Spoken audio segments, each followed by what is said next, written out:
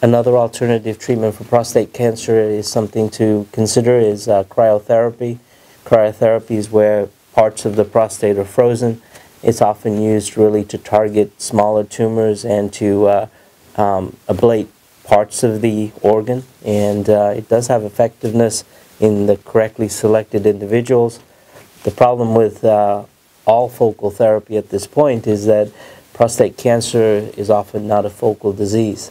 And if you have prostate cancer and the biopsy shows cancer in one area of the prostate only, it doesn't necessarily mean you don't have smaller tumors in other areas or that the other areas won't develop cancer. And so as you look at focal therapy, it's important to look at this as you consider all your options, but you have to think of this as a second or third tier option if you're looking for cure.